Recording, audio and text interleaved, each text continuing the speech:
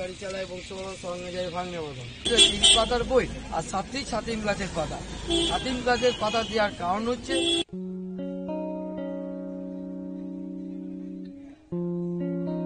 বাজার আনা হলো। কি কি এনেছো একটু দেখাও দেখি। আচ্ছা, পেস্ট, ব্রেড, অনেক কিছুই রয়েছে। তো এখন একটু চা খাওয়াবে তো গরম গরম? তোমার হাতের চা? হ্যাঁ, বরের হাতের চা খাবো এখন।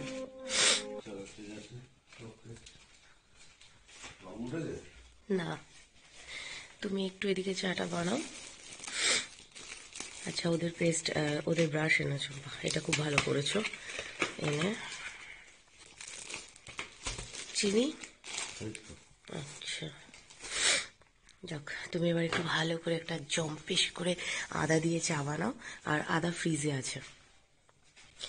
আমি যাই পুচকেটাকে তুলতে। এই দেখো, লেপ কম্বল মুড়ি দিয়ে কি সুন্দর করে ঘুমোচ্ছে আর একজন।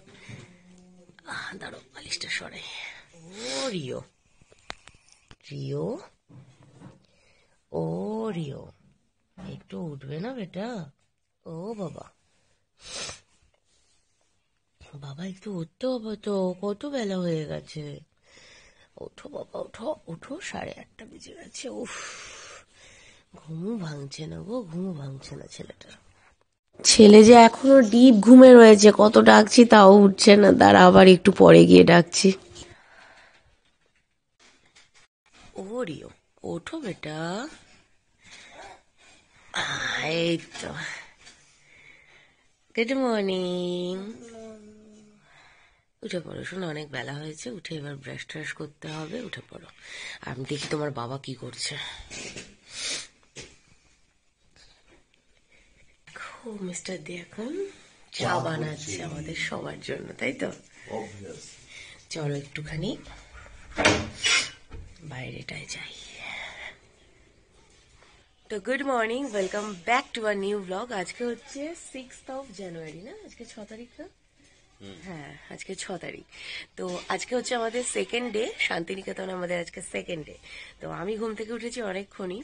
উঠে একটু ভয়েস ওভার দিচ্ছিলাম, ভিডিও এডিট করছিলাম। আর মিস্টার দে উঠেছেন তার খানিকক্ষণ পরে।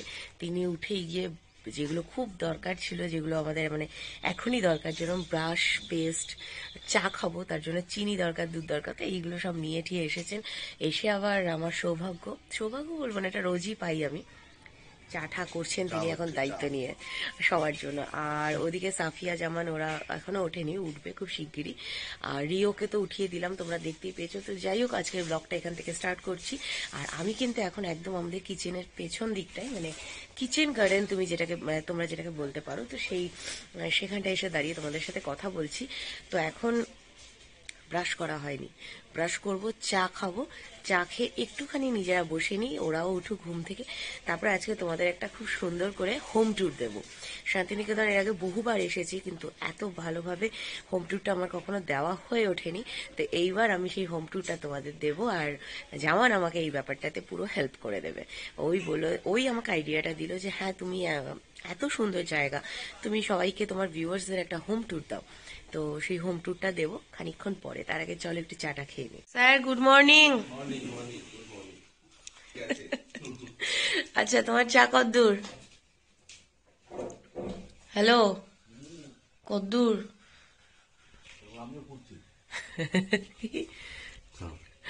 চা নিয়ে আসো, আমরা বাইরে বসে চা খাবো। রিও বেটা, তুমি এগুলো নিয়ে চলো বাইরে, আসো। কোথায় রাখলাম আমি? এই যে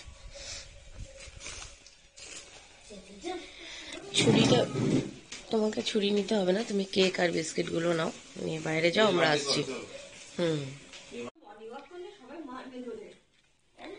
চা হয়ে গেছে, গরমা গরম চায়। চায় চায় চায়, চলো আমরা এখন বাইরে গার্ডেনে বসে চা খাই। শান্তিনিকেতনে এসে মানে যে যে ব্যাপারগুলো আমি ভীষণ এনজয় করি, আর বাড়ি গিয়ে যেগুলো আমি খুব মিস করি, তার মধ্যে এটা একটা পার্ট কিন্তু, সকালবেলা চা খাওয়ার ব্যাপারটা। বাড়িতে এই এই অ্যাম্বিয়েন্সটা পাওয়া যায় না। না আজকে তো তাও দেরি হয়ে গেছে অনেকটা, নাহলে আরো সকাল সকাল উঠে আমরা এখানে বসে থাকি এসে। ভাই এখন বেশ চাপে আছে, কারণ এখানে সবকিছুই ঠিক আছে কিন্তু নেটওয়ার্কটা না ভীষণ পোর, তাই ভিডিও আপলোড হতে সময় নিয়ে নিচ্ছে অনেক। আমার অবস্থা খুব খারাপ, নেটওয়ার্ক নেই, এইভাবে এখন ব্লগ পাবলিশ করতে হচ্ছে। মাঠে বসে গেছি, মনে হচ্ছে এখন চাষ করছি, ল্যাপটপ নিয়ে চাষ হচ্ছে।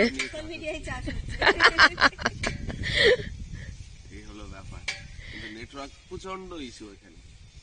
হয়ে যাবে হয়ে যাবে। এদিকে বাবা ছেলে দুজন এখন ফিশিং করছে। কটা ফিশ তুলেছো তুমি দেখি একটু? ছেলে, ও বাবা, বাবা বড়শিটা ফেলে ওরকম মাছ আয় না রে, মাছই তো দেখতে পাচ্ছি না, ওরকম খোলে মাছ আসে না বাবা। চুপ করে থাকতে লাগে। ফিশিংটা হচ্ছে ধৈর্যের পরীক্ষা, তাই তো? ফিশিংটা হচ্ছে ধৈর্যের পরীক্ষা বাবা, অনেকক্ষণ বসে থেকে তবে একটা আসলেও আসতে পারে। তো এইদিকে এখন ব্রেকফাস্টই বলতে পারো, না ব্রেকফাস্ট তো হয়ে গেছে, চা কেক বিস্কিট এসব দিয়ে। এখন আমরা একটা টিফিন করে নিচ্ছি, তার জন্য ডিম সিদ্ধ হবে আর ব্রেড টোস্ট হবে। ব্রেড টোস্ট করে যে বাটার লাগিয়ে সেই ব্রেড বাটার আর সঙ্গে থাকবে ডিম সিদ্ধ। তো এইটা খেয়ে আমরা বেরোবো ঘুরতে। আমাদের তো দেখা, বাট ওদের জন্য এটা ফার্স্ট টাইম শান্তিনিকেতন, তো সেই জন্য যে সাইট সিন গুলো আছে শান্তিনিকেতনে যেটা ফেমাস, মানে রবীন্দ্রনাথ ঠাকুরের বাড়ি, মিউজিয়াম, ইউনিভার্সিটি, এই সমস্ত দিকটা আজকে আমরা দেখাবো ওদেরকে ঘুরে ঘুরে। আর তারপরে কালকে থাকবে আরেকটা দিক।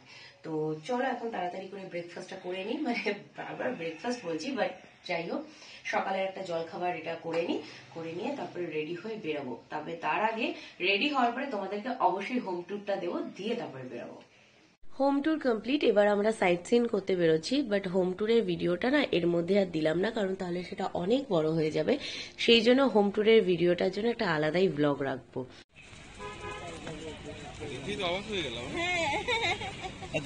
জ্যান্ত রবীন্দ্রনাথ। আচ্ছা, অবশ্যই দিতে কেন পারবো না, নিন, ওয়েলকাম। তো সামনে তো দেখতেই পেলে জ্যান্ত রবীন্দ্রনাথকে দেখে তো আমরা বেশ রীতিমতো চমকে উঠেছিলাম, বাট তিনি বেশ অ্যাটিটিউড নিয়ে বললেন যে না, আমি রবীন্দ্রনাথ ঠাকুর নই, আমি পরিমল ঘোষ, আর আমি একজন বেগার, আমাকে তোমরা হেল্প করো। তো যাই হোক, সেই সমস্ত পার্ট চুকিয়ে আমরা এখন এগিয়ে যাচ্ছি। আর এইদিকে গাইডরা রীতিমতো জামানা সাফিয়াকে চেপে ধরেছে একটু গাইড নিয়ে ঘুরে বেড়ানোর জন্য, যেটা এখন এখানে বেশ একটা ট্রেন্ড চলছে শান্তিনিকেতনে। টোটোওয়ালা আমাদেরকে সাথে করে নিয়ে ঘোরাবে, সঙ্গে গাইডের কাজটাও করবে, যেটা আগে ছিল না, এটা ভেরি রিসেন্ট এখানে শুরু হয়েছে। আমরা এর আগে এসে এখানে এই ব্যাপারগুলো দেখিনি। আর এই দেখো রিও কিন্তু এদিকে রিওর কাজে লেগে পড়েছে, দোকান দেখেই তার মনটা কিনবো কিনবো করতে শুরু করে দিয়েছে। আমরা আজকে ট্যুর গাইড নিয়ে শান্তিনিকেতন ভ্রমণ করতে বেরিয়েছি, আর সে আবার এমনি যেসে ট্যুর না, যেসে গাইড না, টোটো গাইড। টোটো দাদা আমাদের নিয়ে যাচ্ছে, 24টা স্পট ঘোরাবে বলেছে। তো এই গেলটা আচ্ছা ঠিক আছে, থাক থাক, মোটামুটি একটা মানে লিফলেট আছে, তার মধ্যে ছবি ছবি দিয়ে রয়েছে। তো যাই হোক চলো যাওয়া যাক। আর আমরা চারজন এখানে পিছনে, আর আমার যে ক্যামেরাম্যান তিনি সামনে বসবেন ড্রাইভারের পাশে।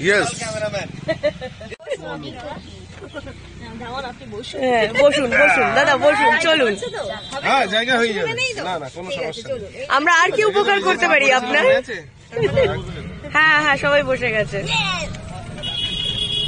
আচ্ছা বুবাই, ক্যামেরা তোমার হাতে। দুটো গাছটি লাগালে সেদিন থেকে নাম দিল 3 পাহাড়, ধরুন একটা দুটো তিনটে ধাপ। আচ্ছা, এখানে রবীন্দ্রনাথ ঠাকুর বসে একটা কবিতা লিখেছিলেন, যেটা হচ্ছে কোমর পাড়ার গরু গাড়ি বুঝাই করা কুলচারি গাড়ি চালায় বংশবরণ সঙ্গে যায় ভাঙনে বদন।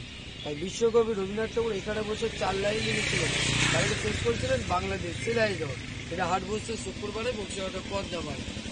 এই বাড়ির ছবিটা দেখতে পাবেন ক্লাস 3 বই আছে। এই বাড়ির মধ্যে কেউ ঢুকে আছে, ঢুকে নাই দেখুন। এই বাড়িগুলোর মধ্যে যদি সবাই যদি ঢুকবে, এই জায়গাটা থাকবে, ঐতিহ্যটাই নষ্ট হয়ে যাবে। আচ্ছা,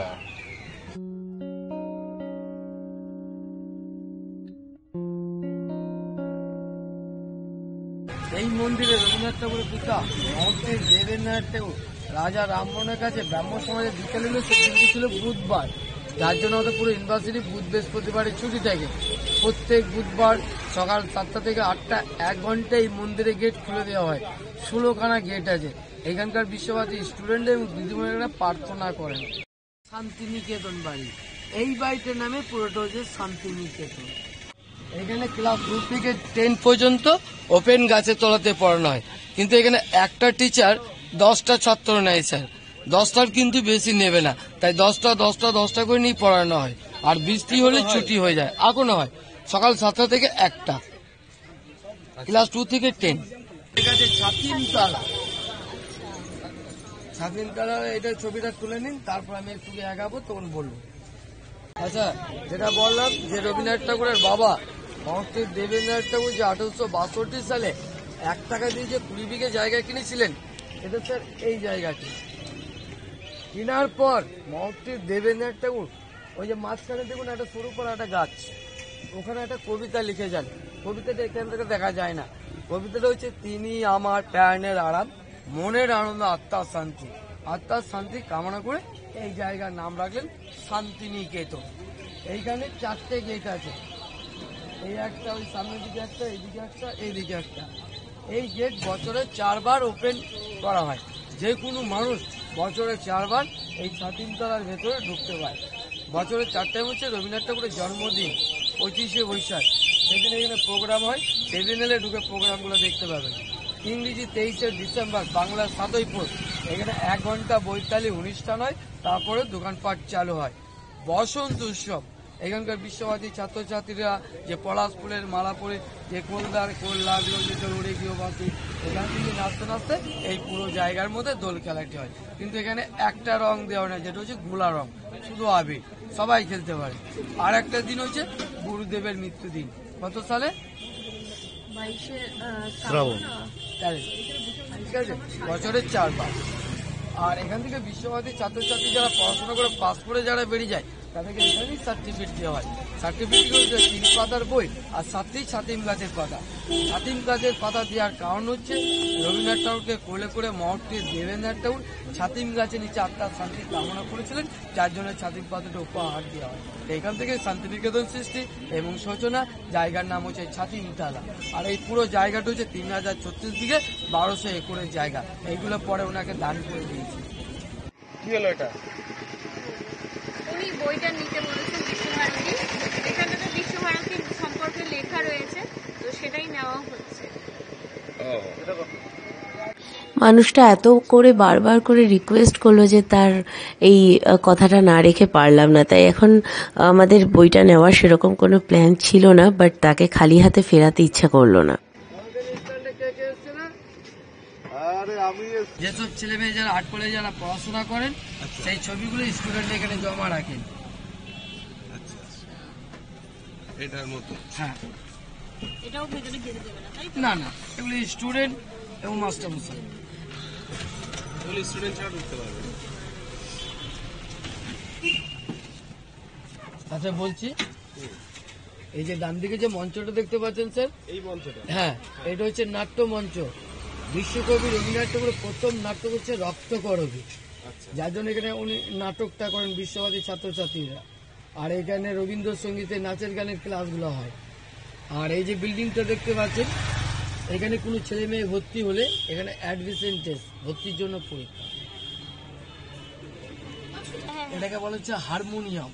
এটা এই কালো রঙের। হ্যাঁ, কালো রঙের, ওই দেখুন থাক ওই যে হারমোনিয়াম যে বেলোটা, এটা বিশ্বভারতী ছাত্ররাই তৈরি করেছে।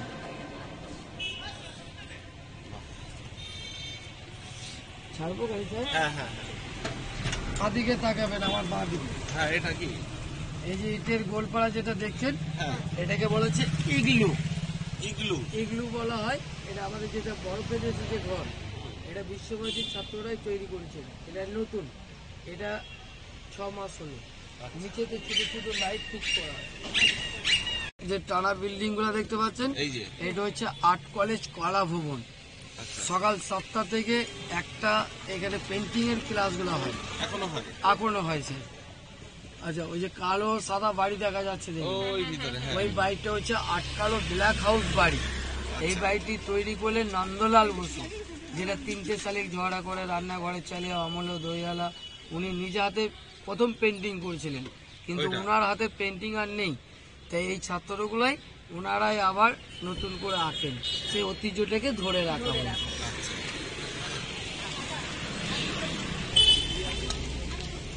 আচ্ছা, এই যে বাঁ দিকে যে স্ট্যাচুটা দেখতে পাচ্ছেন, এটাকে বলেছে আদিবাসী পরিবার সাঁওতাল। এই যে আমাদের বিশ্বভারতীর বাইরে 5 কিলোমিটার দূরে একটা কোপাই নদী আছে, যে রবীন্দ্রনাথের একটা কবিতা আছে, আমাদের ছোট নদী চলে আশেপাশে, বৈশাখ মাসে তার হাঁটু জল দেয়। সেই কোপাই নদীর তীরে আদিবাসীরা বাড়ি করেন এবং বন্যার টাইমে জল ঢুকে ঘর বাড়ি ভেঙে যায়। তাই কীভাবে এক গ্রাম থেকে অন্য গ্রামে যাচ্ছে সেই দৃশ্যটা এখানে বানিয়ে দেখাচ্ছে। দেখুন একটা বাঁক তৈরি করেছেন, বাঁকের মধ্যে দুটো ঝুড়িতে বাঁধা আছে, সামনে ঝুড়ির মধ্যে দেখুন একটা বাচ্চাটা দেখুন দৌড় দৌড়ে বসে আছে, পায়ের নিচে দেখুন এটা রামকিঙ্কর তৈরি করে 1938 সালে। এটা তৈরি হয়েছে যে নুড়ি পাথর সিমেন্টের সাথে মিক্স করে দূর থেকে ছড়ে ছড়ে তৈরি করা। হ্যাঁ, আজ এই স্ট্যাচুটা দেখতে পাচ্ছেন, এটা আমাদের ক্লাস 2 এর শর্ট পার্টে বইয়ে এই ছবিটা আছে, দেখবেন। যে মূর্তিটা দেখতে পাচ্ছেন, এটা হচ্ছে আদিবাসী পরিবার সাঁওতাল, নাম হচ্ছে কলের বাসী। আমাদের বিশ্বভারতীর বাইরে 10 কিলোমিটার দূরে একটা রাইস মিল আছে। রাইস মিল মানে ধান মিল বলা হয়। এই যে এখনকার দিনে যেরকম ঘড়ি, মোবাইল, তখনকার দিনে টিভি ছিল না, তখনকার দিনে ওই রাইস মিলে সকাল 8টায় বাজলে একটা সিটির শব্দ দিত। সেই সিটির শব্দ শুনে ওনারা বুঝতে পারে যে আমাদের কাজে যাওয়ার টাইম হয়ে গেছে। তাই দেখুন 2 বোন ছুটতে ছুটতে যাচ্ছে কাজে। মাথার উপরে যেটা গোলপাড়া দেখছে, ওটা খাবার বাড়ি, সকালে যায়, সন্ধ্যে ফিরে খাবারটা মিলেই খায়। ছোট্ট একটা বাচ্চা সারাদিন মাকে দেখতে পারে না, মা বলে ডাকতে পারে না।